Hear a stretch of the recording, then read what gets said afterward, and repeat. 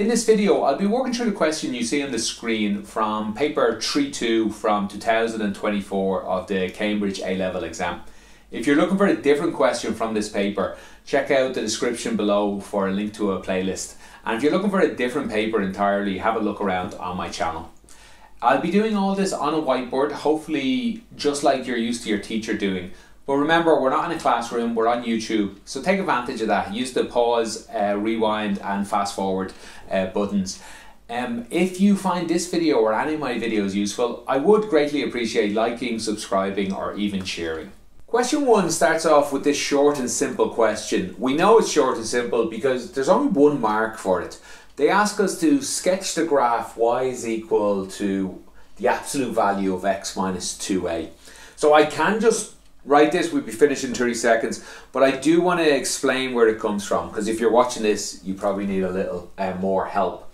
So how we draw this, first of all, we try and sketch this simpler drawing without the absolute value. So we do that, we find the y-intercept, or this is one way to do it. The y-intercept would be minus 2a, so we'll put a minus 2a minus 3a, so like minus 2a is here.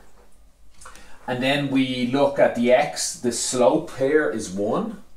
So everything, it just goes up 45 degrees. So it'd go up like this, and we'd even know where this hits, because if it's minus 2a here, it'd be 2a here, just because it's the slope of 1. Another way to think of that is if x was 0, y equals minus 2. If y is 0, rearrange it, we get x is equal to 2a. Either way, this is what they, this isn't what they're looking for. This is the sketch of this here. How do we put in the absolute value?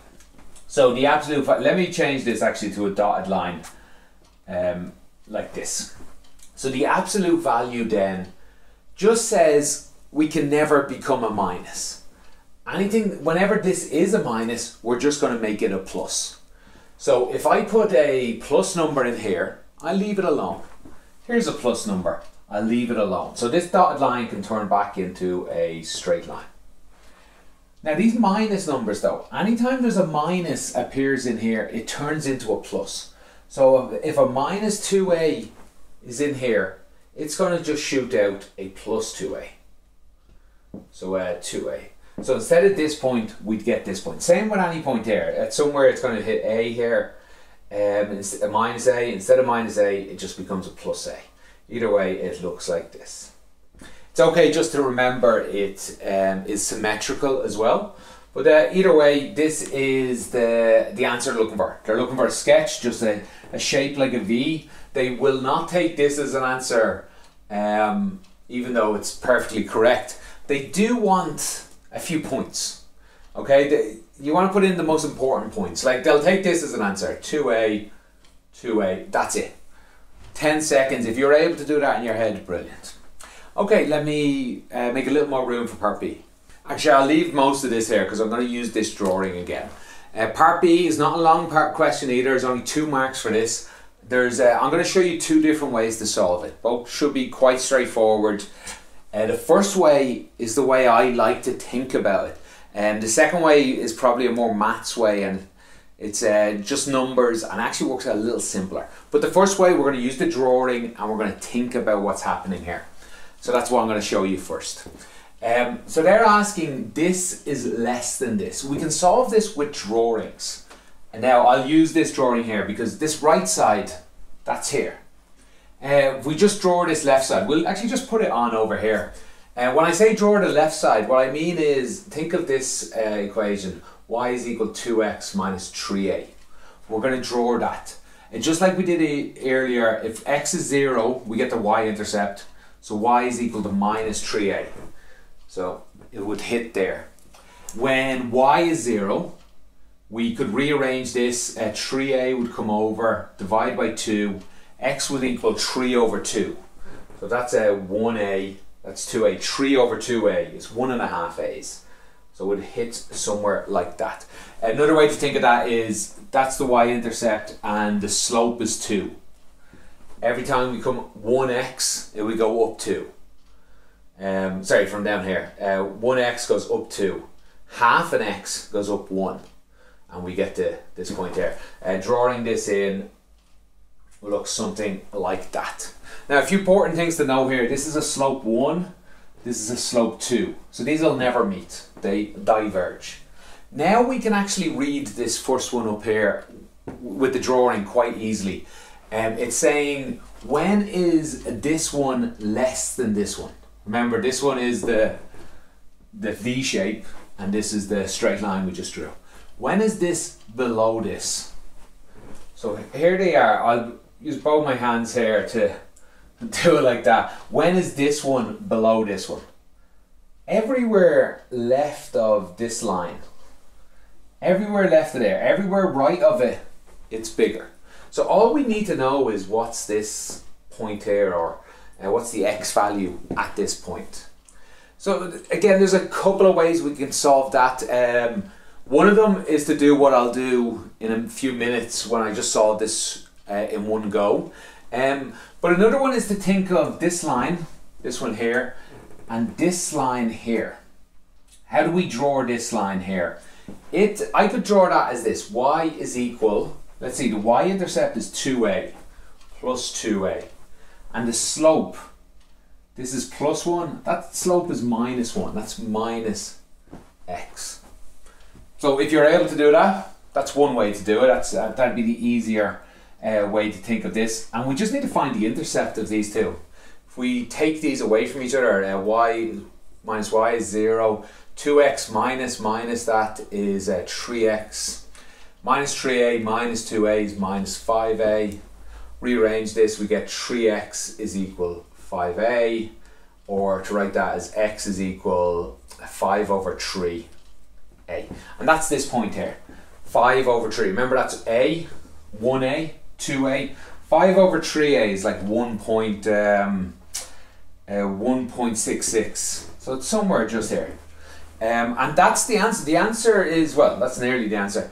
The answer is everything left of this point is when this is less than that. So the real answer is x is less than 5 over 3a. Yeah, less than, not less than or equal to, just less than. And that's the full answer for this. I decided to rub everything out to show you the other way to do it. So let's start this whole part B again. How are we going to solve this without any idea of a drawing? How I would solve this is I'd split this guy here into two worlds, because the absolute value is really a very separate thing. It has two distinct parts to it. One of these parts would be when x minus 2a is bigger than 0. That's going to be one world. And yeah, let's split it into two worlds there. Another world will be when x minus 2a is less than 0. Now you can think back to the drawing I drew, what I'm about to say, but still it should hold true here. When x minus 2a is bigger than 0, the absolute value would do absolutely nothing. So we'd get 2x minus 3a is less than x minus 2a. That's all that would happen. When x minus 2a is less than 0, the absolute value does something interesting. So think of it as, imagine if minus 3 was in here. The absolute value just changes the sign. So that's what would happen here in this world when it's less than 0. Writing this again, we would get 2x minus 3a is less than, but instead of this we'd have minus x and plus 2a. Because the absolute value would have just changed the sign because we were in this less than 0 world. Okay, now solving both of these is relatively straightforward. We just move things over the equals. This x comes over, we get x here. The 3a comes over and we get minus 2a plus 3a. So x is less than a. I'll talk about that in a moment. And solving this side, we'd get 3x is less than 5a. And that'd be x is less than 5 over 3a. We already seen this is the answer. So what's wrong with this? Why is this not the answer? Something's wrong here, and it's something you need to notice. If you're going to do it this way, which is probably the fastest way to do it, you do need to be careful of some things. Remember this world here we're in. We're in the x minus 2a is bigger than 0 world. Another way to write that is, moving this over, is x is bigger than 2a. That's the world we're in. And you just got an answer saying x is less than a. That can't be both true. It can't be bigger than 2a and less than a. This, we call in maths a contradiction. We do this, two arrows pointing at each other. So this can't be right. That's why we throw that out. Again, this world tells us that x is less than 2a. And we found out, that's just the world. It's not telling us what is actually happening. But the whole world we're looking at, x is less than 2a. And we found out x is less than 5 over 3a. That's 1.3 or so. So this works. This is fine. This answer is perfectly valid. So that's the only answer we get out of all this. And it's the same answer we see in the previous part. Or I should say the previous method to doing this question. Okay, that's it for question 1. If you have any follow-on questions, let me know in the comments. I'll do my best to get back to you. Thanks for watching. Have a great day.